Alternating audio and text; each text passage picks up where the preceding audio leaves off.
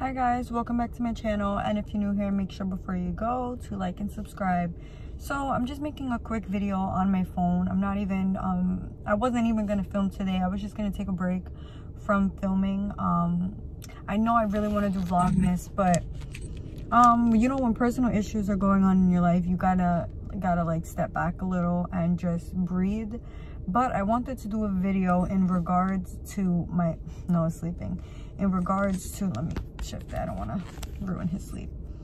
In regards to my last video, everyone was making comments like, oh, isn't her and her boyfriend good? Why is she still crying? She's an attention seeker, blah blah blah blah blah blah. Okay, so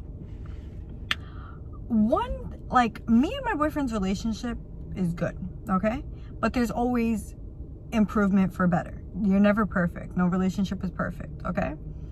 I don't put our business out there because it's between me and him, and I don't want any of that to be ruined at all. Like, whatever we go through is what we go through, whether it's good, bad, whatever. And I actually do put a lot of my life on social media, but there's just certain things that I feel like deserve to be private, and they do not need to be put and thrown on social media. Someone's like, oh, this girl is a mess, like, and she talks about having more kids. I don't think you guys understand. Like, I wasn't crying in that video because he's cheating on me or this and that. No, I was crying in the video because we've been through so much. That's what. We've been together since we were 12 years old, guys. We broke up, got back together. Like, we've been through such a rough time in our relationship just by being together in 6 years, okay? So we've been through so much already in a matter of like 6 years, and it just makes me emotional when I think about like things that we could have just avoided in our relationship, like things that we could have moved forward from, but yet we dwelled on it, and we couldn't grow, like we couldn't get over certain things, you know what I'm saying? So I wasn't crying because we broke up. I wasn't crying because I'm emotional, like, well, I was emotional, but I wasn't crying because like I'm just genuinely like, can't believe we wasted so much time on negative when we could have just focused on the positive. And that's why, like, I'm so, like, if you guys hear me and speak sometimes, like, I'm so like in such a happy place mentally. Like, I learned a lot of stuff, and me and him, like, we're growing as people. We are setting goals for our new year, and I had made a video saying I was gonna leave all that toxic shit behind, and I was serious about it. My son is sleeping.